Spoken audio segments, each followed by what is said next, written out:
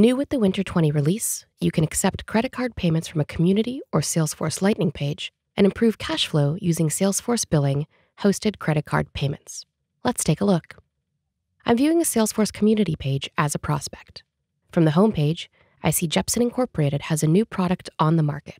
As I begin to explore this product further, I notice I can sign up for a month-long trial. In order to start this trial, I will have to enter my credit card information. I go ahead and fill out the necessary fields directly from the home page. Since my credit card information is tokenized before it's saved, I can trust that my sensitive payment information is safe with Jepson. This is also good news for Jepson Incorporated. They are able to adhere to PCI compliance with ease, as they don't have to handle my credit card details directly. This information is tokenized by payment gateways and stored within Salesforce without Jepson Incorporated's intervention. I am now able to use the product for the trial period free of cost. Within Salesforce, my trial request created a lead that will convert to a customer account following my 30-day trial, and my tokenized credit card has been saved for future use.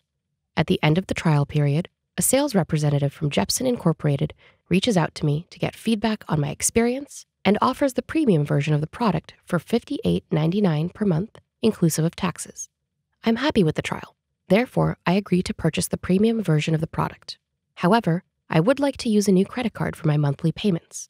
The sales representative enters my new credit card information and saves the new card with autopay for future payments. The sales representative then successfully processes my first payment.